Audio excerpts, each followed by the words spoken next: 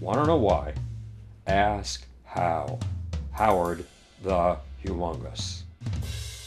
Early in the morning of November 7th, Vladimir Putin chaired an online meeting of his Council for the Development of Civil Society and Human Rights and made some disturbing statements about nuclear weapons. But before we get into Putin's latest nuclear end of the world scenario, it's important to understand what Putin's Council for the Development of Civil Society and Human Rights is. It is not an organization fighting the Russian state for the freedom of jailed protesters and other political prisoners. It is not a fighter for dignity and freedom. It is a tool of the Kremlin. Its main focus these days is defending the so-called civil rights of Ukrainians in the 4 territories that Putin declared a part of Mother Russia and annexed on September 30th, 2022. Luhansk, Donetsk, Zaporizhia, and Kherson. What are the civil rights in these 4 conquered territories? As Putin puts it, the rights to be defended against anti-Russian racism, Russophobia, Ukrainian lies, and what Putin calls Ukraine's Nazi regime. In other words, civil rights are the freedom to be stripped of Ukrainianism. Putin has also asked the Council to develop civil society institutions and a modern non-commercial sector in the 4 conquered regions of the Ukraine.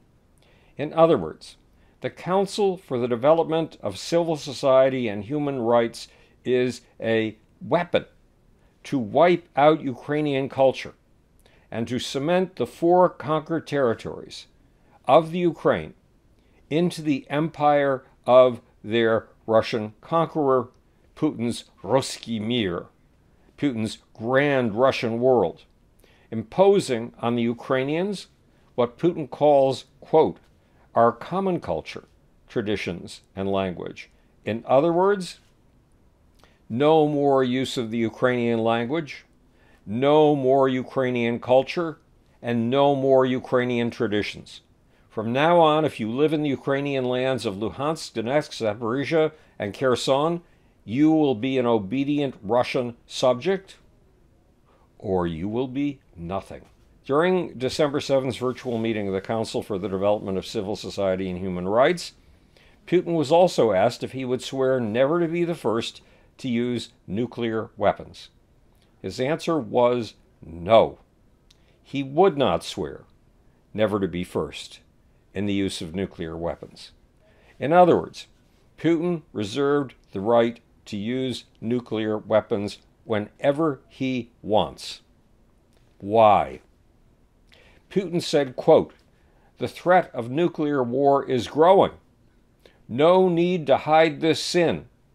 But he added, quote, we haven't gone mad. We realize what nuclear weapons are, close quote. Then Putin added a subtle threat. He said, we have nuclear weapons in more advanced and modern form than any other nuclear country. That's an obvious fact.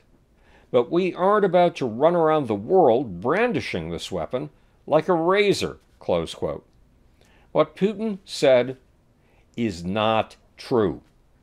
For months, Putin's chosen television hosts have been eagerly urging the use of nuclear weapons on London, New York, and Washington.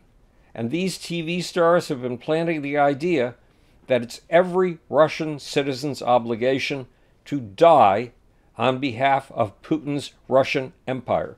Death, says this TV message, is better than defeat. Remember, Vladimir Putin, at an international policy forum in Sochi on October 13th, declared that if there is global nuclear war, Russia will win for a simple reason. Russians will go to heaven, but Russia's enemies will go to hell. Or as one of Russia's top-rated TV talk show hosts, Vladimir Solovyov, threatened on the week of December 5th, 2022, if Russia doesn't get its way, quote, the whole world will be reduced to ashes, close quote. This is Howard Bloom speaking to you from the future. It's your job and my job to make. Or, want to know why? Ask how. And now for that infamously stingy little off button.